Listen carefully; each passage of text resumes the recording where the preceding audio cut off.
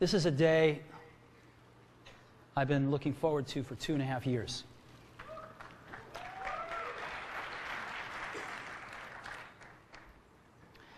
Every once in a while, a revolutionary product comes along that changes everything. And Apple has been, well, first of all, one's very fortunate if you get to work on just one of these in your career. Apple's been very fortunate. It's been able to introduce a few of these into the world. In 1984, we introduced the Macintosh. It didn't just change Apple, it changed the whole computer industry.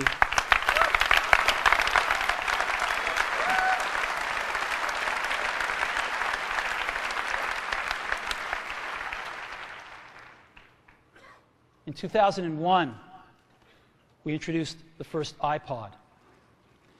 And it didn't just change the way we all listen to music. It changed the entire music industry. Well, today, we're introducing 3 revolutionary products of this class.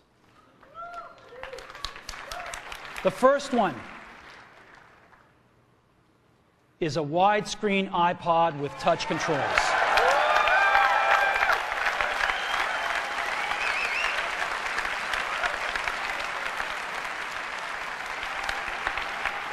The second is a revolutionary mobile phone.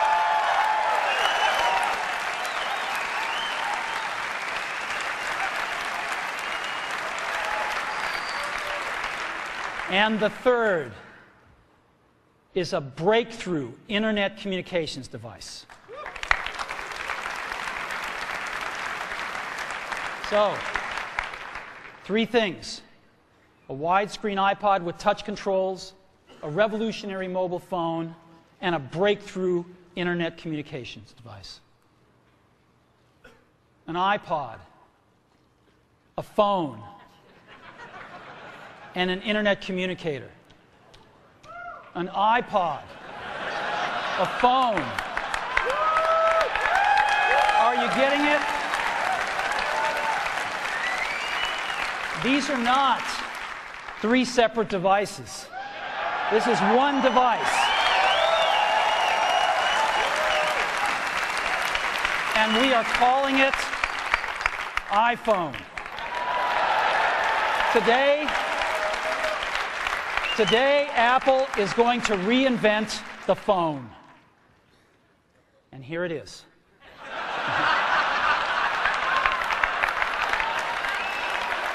No. Actually, here it is, but we're going to leave it there for now. So, before we get into it, let me talk about a category of things. The most advanced phones are called smartphones, so they say. And they typically combine a phone plus some email capability, plus they say it's the internet, sort of the baby internet, in the one device. And they all have these plastic little keyboards on them.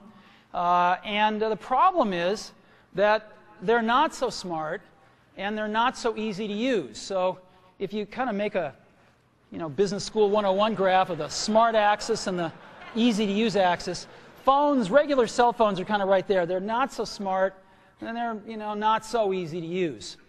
But smartphones are definitely a little smarter, but they actually are harder to use. They're really complicated. Just for the basic stuff, people have a hard time figuring out how to use them.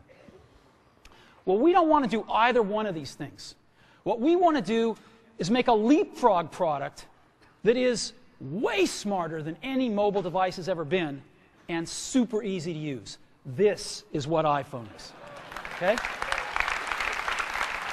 So, we're going to reinvent the phone. Now, we're going to start with a revolutionary user interface. It is the result of years of research and development. And, of course, it's an interplay of hardware and software. Now, why do we need a revolutionary user interface? I mean, here's 4 smartphones, right? Motorola Q, the BlackBerry, Palm Treo, Nokia E62, the usual suspects.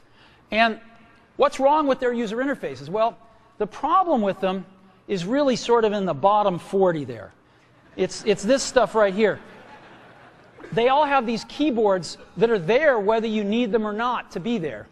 And they all have these control buttons that are fixed in plastic and are the same for every application. Well, every application wants a slightly different user interface, a slightly optimized set of buttons just for it. And what happens if you think of a great idea 6 months from now? You can't run around and add a button to these things. They're already shipped. So what do? It doesn't work because the buttons and the controls can't change. They can't change for each application, and they can't change down the road if you think of another great idea you want to add to this product. Well, how do you solve this? It turns out we have solved it. We solved it in computers 20 years ago. We solved it with a bitmap screen that could display anything we want, put any user interface up, and a pointing device. We solved it with the mouse, right? We solved this problem. So how are we going to take this to a mobile device? Well, what we're going to do is get rid of all these buttons and just make a giant screen. A giant screen. Now, how are we going to communicate this? We don't want to carry around a mouse, right? So what are we going to do? Oh, a stylus, right? We're going to use a stylus. No. No. Who wants a stylus? You have to get them and put them away and you lose them. Yuck. Nobody wants a stylus. So let's not use a stylus. We're going to use the best pointing device in the world. We're going to use a pointing device that we're all born with. We're born with 10 of them. We're going to use our fingers. We're going to touch this with our fingers. And we have invented a new technology called multi-touch, which is phenomenal. It works like magic. You don't need a stylus. It's far more accurate than any touch display that's ever been shipped. It ignores unintended touches. It's super smart. You can do multi-finger gestures on it. And boy, have we patented it.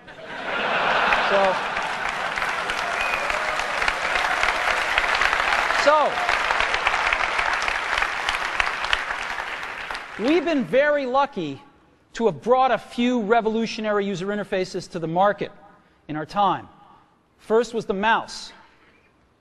The second was the click wheel. And now we're going to bring multi-touch to the market. And each of these revolutionary user interfaces has made possible a revolutionary product. The Mac, the iPod, and now the iPhone.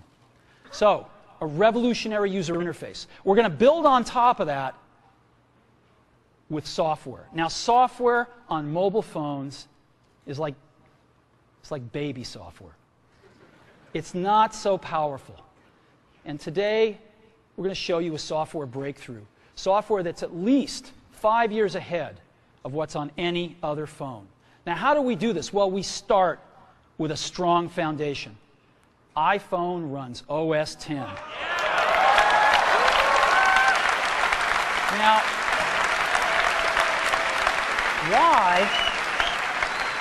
why would we want to run such a sophisticated operating system on a mobile device? Well, because it's got everything we need.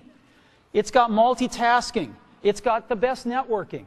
It already knows how to power manage. We've been doing this on mobile computers for years. It's got awesome security. And to write apps, it's got everything from Cocoa and the graphics, and it's got core animation built in, and it's got the audio and video that OS X is famous for. It's got all the stuff we want, and it's built right in to iPhone. And that has let us create desktop-class applications and networking, right?